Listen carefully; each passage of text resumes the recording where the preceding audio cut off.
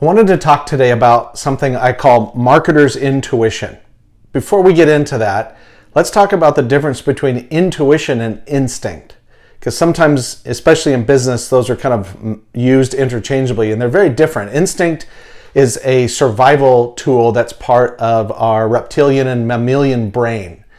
It is the thing that senses danger and holds on to resources, and in kind of a spiritual context, it's often referred to as the ego mind that has instincts. Sometimes it's right, most of the time it's wrong, unless you're in a dangerous situation. Intuition comes from a different place. Now, I can't explain it, and that not being able to explain it goes back thousands of years to things like the muse or inspiration, or what the Greeks called Sophia, or Gnostic, which was around wisdom. But there's something in us that does have a sense of knowing, and that's what intuition is. Now, if you're a marketer, which could be self-employed, doing your own marketing, or you're the head of marketing for a larger organization, there's a great emphasis on data, and data is important. But intuition is data too. That sense of knowing is data too. So how do you develop this intuition inside of yourself as a marketer? Number one is you need to practice and get really good at inner and outer listening.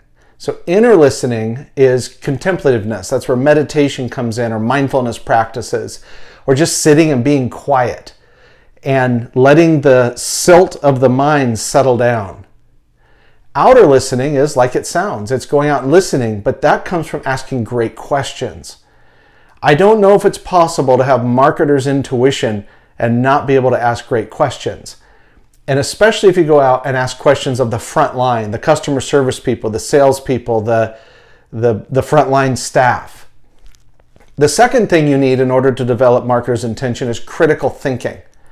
We all bring our biases and our certain mindsets and perspectives to everything.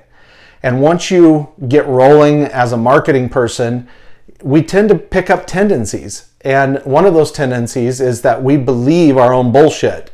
And so critical thinking is the pause to go, I wonder if that's true, or how did I arrive at that conclusion, or why did I react that way to the feedback that I received?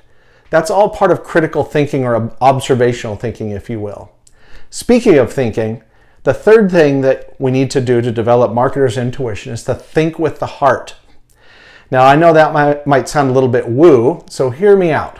Thinking with the heart means seeing everything through the lens of humanity, through compassion, through being an awareness of the humanity of others.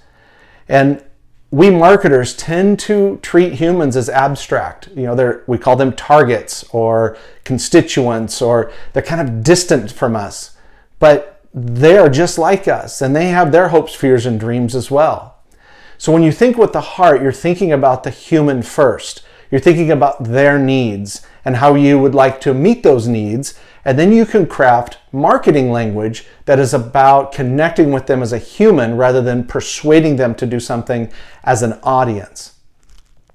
So I'd be curious to hear from you if you feel like you have marketer's intuition. I would love if you would leave some comments about that or send me a direct message.